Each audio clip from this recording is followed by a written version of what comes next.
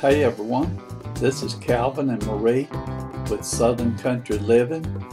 We hope that you enjoy our videos. Be sure and hit the subscribe button, hit the thumbs up, leave us comments, and everyone have a great day. Hey everyone, hope you're having a good day today. I'm out here in my little growing area, and I just want to show you a couple of my tomato plants. If you can see how tall these are getting, they are starting to get a little leggy, and I've already transplanted a bunch of them, but I thought I'd wanted to show you how I do it. This one here has already been transplanted, and as you can see, I've got it down in the dirt where it's just about 1 inch sticking out of the dirt before the first leaves.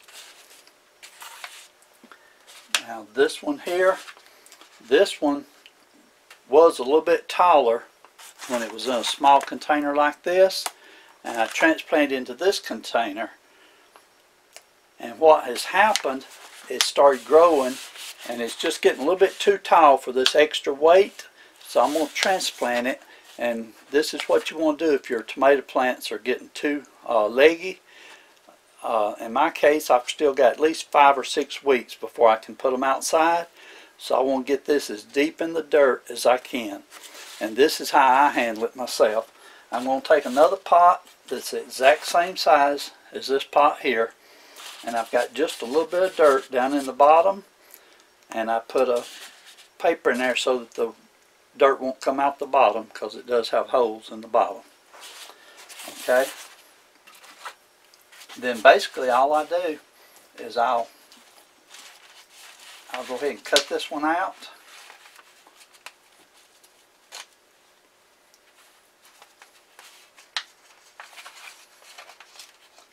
And I will put it, I got as many roots as I could get, and I put it down in there just as deep as it will go in this pot. I'm going to try to keep it over toward the center. Then I'll use the same potting soil and just put it right back in there. And I'm not going to pack it real tight. I try to keep it sort of loose in there.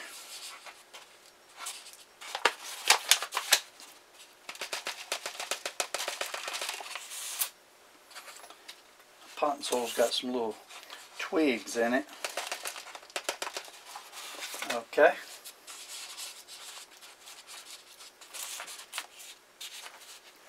Okay, now that looks a lot better, and it'll be stronger, and every bit of the stem that was buried inside the potting soil, it will start to sprout roots, and that'll make this plant be stronger and healthier for when I do put it on the outside. Now once you do, as soon as you transplant one like this, put some water on it. I've already done all my others, so I'm almost out of water here, but I'm going to water it in real good. And when I'm inside the house like this, I just use a little, this used to be dishwashing liquid, and I put water in it. It makes a real good way of putting just a small stream of water, putting it right where you want it, and not hurting your plants. But there you go, that makes it look good. Let me get my other plants in here that I've already transplanted. Let me move them where you can see them, and I'll show you how they look. And I want to show you this right here on the tomato plant. If you look very close, I'm going to try to zoom in here on it. If you can see all those little hairs that's coming off the stem of the tomato plant, once you put this down deeper in the potting soil, all those little hairs will start growing, and they become roots. Okay, now these are the tomato seedlings after I've already transplanted them, and I'm going to show you a little picture here of what some of the seedlings look like before I transplanted them. And as you can see, they were pretty tall, but I got them all short now. That'll make them grow, get stronger roots, and make some good plants. I do keep them, I alternate, I keep them inside under my grow light. This is my banana peppers right here. I'm going to turn the grow light on just for a second, and you'll notice when I turn the grow light on, everything turns purple looking in here.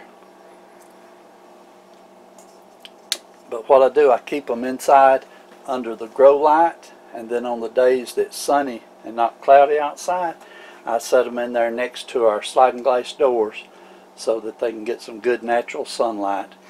This tray here has got 1941 cayenne peppers, and I think I've only got about 5 of them there, but I only need about maybe 2 or 3 plants of these, but they're looking real good.